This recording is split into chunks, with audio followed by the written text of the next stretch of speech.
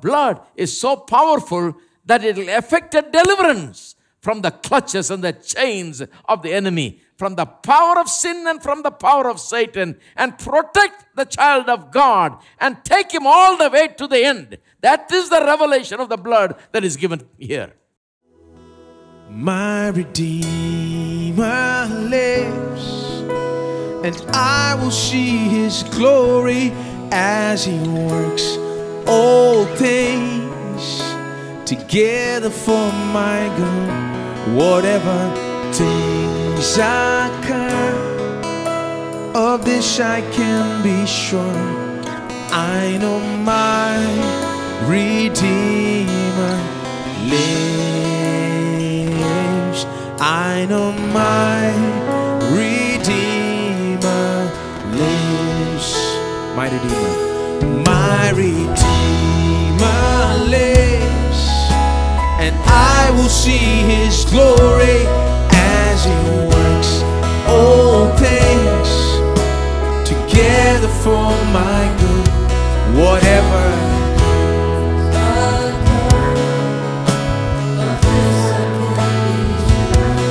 I know my Redeemer lives. I know my Redeemer lives. Even though I walk through the valley, I will fear no evil, for he is with me. And on the battlefield, although the pain is real, my struggle soon will fade as his glory is revealed.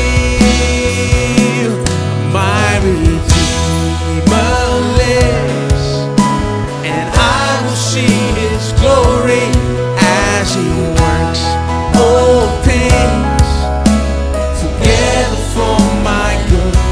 Whatever things occur, of this I can be sure.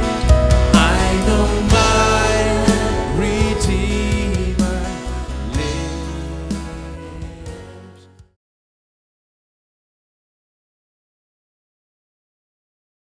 You never brought anything. Paul says, you never brought anything in this world. What is there for you to boast, he says. You never brought anything. You and I never brought anything in this world. Everything that we have comes from God. Therefore, I need to live for the purpose for which God gave me all the gifts and abilities that he's given me. And you need to do the same thing. So we are accountable to God. We need to discover God first, come in contact with God first, give our lives to God first, and ask him what we need to do. Let him guide us and lead us into the plan and purpose and live for his purpose. Then only we can stand before him. So here is the judgment of God going to happen. It sounds horrible, but it is. God says, Israel is my firstborn. God says in Jeremiah, I am a father to Israel. What a God he is. I'm a father to Israel. And Israel is my firstborn, he says. In many ways, the Israelites are firstborn. In what way? To them, first God revealed himself to them. God chose Abraham and revealed more than to any man. God revealed himself to Abraham. Abrahamic blessings are a revelation of who God is and what kind of a relationship God wants to have with man.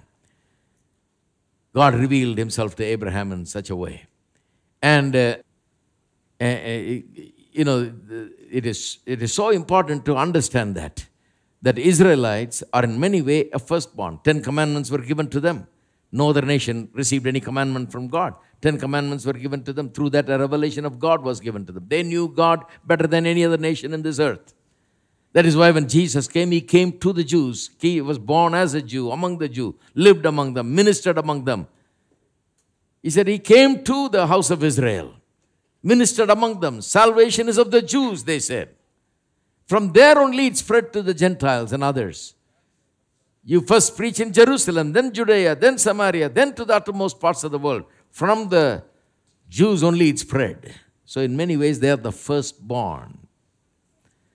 So God says, you took my firstborn and made him a slave and oppressed him, killed their children, and did all kinds of atrocities. Now I'm going to send an angel of death, and there's going to be a death of all the firstborn in Egypt. But before that happened, God wanted to make sure this time the line of demarcation is very clearly laid out, that the angel of death will clearly know who is God's and who is not. How is the angel going to find out? So God says, take a lamb for every house. Every father, the head of the house, must take a lamb and kill that lamb, catch that blood in a thing, and take the blood and put it on the doorposts of their house and sit inside the house under the protection of the blood. When the angel of death comes midnight, he will pass over that house where the blood is smeared on the doorpost. The blood then becomes a sign, is used as a sign to tell who is an Egyptian and who is an Israelite. The blood is used as a sign. Now, this is a very important teaching. The Bible teaches so much about salvation through this event. The sign of the blood was to be placed on the door. The angel is not going to see whether that person is good or bad, not going to stop by and check out his character, check out his record, check out his face. No, he's not even going to check out whether he is an Israelite or Egyptian. No, if the door has blood, the angel will pass over you. That shows us something wonderful, and that is, the Israelites are not better than the Egyptians. They are just as much sinners as Egyptians. The way the difference is made between the two is that Israelites' house had the blood on the door. Egyptians' house did not have the blood on the door. The revelation about the blood on the door was given only to the Israelites. They had the blood on the door. Amazing. Think of us. We are not God's children today because we were born in a decent family and we've been pretty good people and lived morally upright, and therefore God said, all right, come in, you can be my child. No. We were just as much sinners as everyone else in the world. We were just as much unworthy as everyone is in the world. But God, by His grace, has given His Son for us, and His blood has been shed, and gracefully He has revealed it to us, and we have confessed Him as our Lord and Savior, and taken that blood and sprinkled it upon our hearts, cleansing our hearts and our conscience, and made us whole. And that is why we are saved today. It is for no other reason. There is basically no other difference between us and others other than the fact that the blood is sprinkled upon us. Now, why it is the blood and nothing else? Because of sin. Nothing else can be a sign. The blood has to be the sign because Israelites are sinners just like the Egyptians. The only thing that protects them is the blood of the Lamb, because God has ordained that sin must be remedied with the shedding of blood, and that is why the blood is the sign. All right. So that is why Paul talks about the Passover lamb in that way. He says, Christ, our Passover, has been sacrificed for us. He literally takes the Passover event and says, our Passover happened when Jesus died on the cross. Just like for those people, that was a remarkable day. That day of Passover observance was a remarkable day because that day they observed Passover. They sprinkled the blood on the door, sat inside until the destroying angel came and destroyed the firstborn of every house. And then they got out from there and left and journeyed and were set free from that day forever from the bondage of Egypt. That was a major event. No Israelite that has gone through that will ever forget. And Paul says, Christ, our Passover, has been sacrificed for us. Now, for a Christian, the cross is a very major event, very major thing. If you're truly a Christian, if you're born again, if you know what salvation means and what the cross means and what the shed blood means to you, you can never think of it in an ordinary way. It is the most extraordinary thing for a Christian. All right? God says, when I see the blood, I will pass over you. That's how the word Passover came. Jesus in heaven today is known as the Lamb of God. The Lamb of God is a term that signifies what he did as the Lamb on the Passover day. All right? So the Bible finds that as a very important thing to understand. So the Passover teaches about the kind of, the Passover teaches us many things. The Passover teaches that the deliverance was brought about through the blood of Jesus. That's the great lesson that the Passover teaches. And I want to just mention some of the things that the Passover event shows. Just one by one, let me mention. And I want to emphasize a couple of things very strongly here. A couple of things I want to spend some time on. But I want to mention other things, and other things are most obvious, so I won't spend too much time on it. First of all, the deliverance was brought about or planned by God himself. The deliverance was planned by God himself. It's not man's finding or discovery. The deliverance, the method of deliverance was not man's. It is not that men put together a committee to come up with a problem to solve the sin problem of man. This is not something that you can sit down in a lab and figure out. This is not something that you can sit down in a boardroom and come to a conclusion about how to solve this human problem. Now, we human beings are good at solving many problems, but this is a very special problem. Only God can plan the deliverance from sin and Satan. Egypt and the bondage of Egypt is a shadow of the bondage of people in sin and bondage of Satan. You see, people are in bondage to Satan and bondage to sin, and the Israelites being in slavery in Egypt under Pharaoh, oppressed under Pharaoh, was a picture of that. And deliverance from that is a picture of how God delivers from sin and Satan. So it's a deliverance from sin and Satan. It's not a very ordinary thing. Now, you can go to university and study all kinds of subjects. Now, there are some subjects that I had never heard about in my day, Some new subjects have come, But do you know of any university that offers a subject on sin? No university can teach on sin. I wonder if they even believe on it. They won't teach a subject on sin. They won't teach a subject on redemption, because this is a subject that is totally different. No university knows anything about it. They can solve all kinds of problems. They can come up with solutions, but not this one. Because this is a problem that man does not even comprehend very well. What is the sin problem? The sin problem is a very deep-rooted problem. Man is puzzled by it. Even the Apostle Paul says, the thing that I want to do, I'm not able to do. Here is an educated man. He is not lacking in education. He was born and raised in a well-to-do family and raised well religiously. He is not an outright sinner or was not raised in that way. Was raised in a pretty decent family in a religious way. He studied under some of the greatest religious teachers of his day and had the highest of education from the best of educational institutions of that day.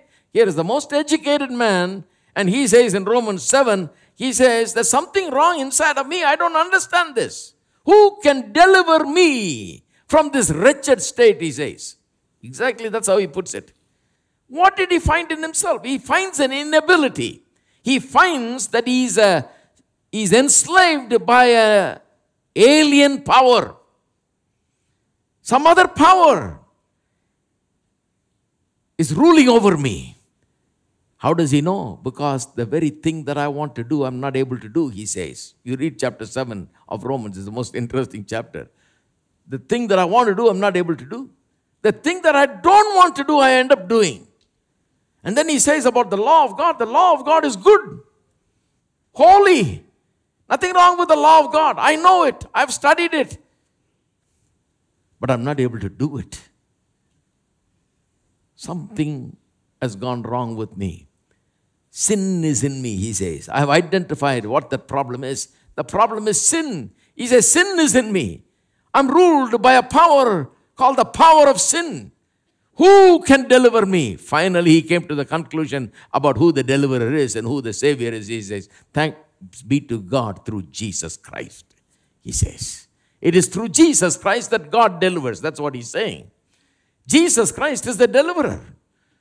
So every person, the most decent person, the most educated person, sometimes not everybody does murder and lies and steals and cheats. And not everybody, most people are decent people. And some people are very educated, very refined, and they behave nicely and so on. They don't do anything outright wrong, They don't go out and do things, bad things. You'll find many people like that in the world. They just don't go out and do wrong things. But the question here is not about whether you've done anything wrong. The question is, what kind of a power do you feel is ruling over you? Even the best people who have not done anything wrong will tell you, even though I've not done anything wrong. See, people don't do things wrong because there's a lot of restrictions. There's a lot of things that keeps them from doing wrong, right? From the time we go to school, there is called moral instruction class. So they kind of bring us into line. They tell us, don't cheat, don't lie, don't do this, don't. So we hear this, and in our house also they keep telling us, and so on. All this type of moral instruction is given in every home, in all religions, in all ways of life, and so on. This moral instruction is given. So we're pretty good in that. So we know that decent living means that you have to behave. And then there is police. So if you do wrong, they'll catch you. So you don't want to be caught. For some people, there is police in the house itself. Wife is there, husband is there, and so on. So there's a lot of reasons why people don't do wrong. They feel, that they'll be ashamed if they did wrong and if they were ever caught and so on. So a lot of these things keep them pretty decent. They don't do wrong. That doesn't mean that they don't want to do wrong. That's where it is. That doesn't mean there is nothing wrong in them. The fact that they have never done anything wrong doesn't mean they have no capacity to do wrong, or they have no inclination to do wrong. In fact, I will say to you, they have inclination and they have a drive to do wrong, which they find very hard to keep under check. They're having trouble to keep that thing down. This drive to do wrong, to do some kind of a sinful thing. They got to watch out. They got to be very careful. They got to guard themselves because this thing is driving them from inside. Sometimes they find that power overwhelming. Anybody that speaks the truth will tell you that. You can contact the best godmen. You can contact guys who are very religious, meditating all the time, and doing all these things. They'll say, yeah, that's the problem. That's why I'm meditating all the time, trying to get away from that evil thing, That thing is trying to get me, overcome me. This is a problem for me. That's why I'm trying to get away from this world. Get into the woods and get where nobody is and no temptation is. I want to get away from all the temptations of this world because this thing is driving me from inside. There is a power. That is the power called sin. Because this is such a mysterious power, a power that is not commonly understood by everybody, and people know nothing about this power, know very little about this power, they cannot find a solution to this power. Only God can find a solution to this power because only God knows what kind of power this is. That is why God plans salvation. That is why God only can plan salvation. Man cannot plan his salvation. So the Passover was all planned by God. Now they are already used to sacrifices, I said to you, right? From the days of coats of skin in the Garden of Eden. They are already used to sacrifice. Sacrifice is not a new thing. They've shed blood. They understand if you sin, blood must be shed. Sin results in loss of life. Sin results in this kind of thing. Then only remedy can come. All of that they have understood, right? So in order to come and stand before God, Abel understood he's got to come with a sacrifice that God will accept. He will accept only in terms of the blood sacrifice. That is why he came with the blood sacrifice. That much they knew, that to come and stand before God I must admit that I'm a sinner, that I must give a substitute to die in my place, which shows that I am standing before God and saying, Lord, I acknowledge I'm a sinner. Let my sin be laid upon this animal, let it die. Please have mercy on me. That's what the meaning of sacrifice is. But now the revelation is getting higher, bigger. With the Passover, the revelation is getting bigger. It is not people trying to stand before God. People are under oppression of Pharaoh. They are in slavery. They are in chains. They are slaves of Egypt. They are being oppressed. They are under the power of this terrible enemy. Now they have to be delivered. It's not the issue of whether they can stand before God or not. God already loves them. God has made a covenant with Abraham. He's come down. He's reaching out to them to deliver them. It's not a matter of whether they can stand before God now. It is a matter of whether God can deliver them now. Deliver them from this wretched enemy, this terrible enemy that's been oppressing them, keeping them under his thumb. So they're learning something new about the blood, I will say to you. They have understood the blood as something that qualifies them before God. That God accepts anyone that comes and says, yeah, I've sinned, I must die, and I bring this substitute because I acknowledge that I'm a sinner. Let my death be placed upon. God understands that. That's the way they came. But now, the Passover lamb is not just for that. The Passover lamb is about some further things, something beyond that. The Passover lamb is about God delivering the people, protecting the people, delivering the people, protecting the people not only from the judgment that came upon all Egypt, but protecting the people from the evil that Pharaoh wants to do to these people. Now turn with me to Exodus chapter 11.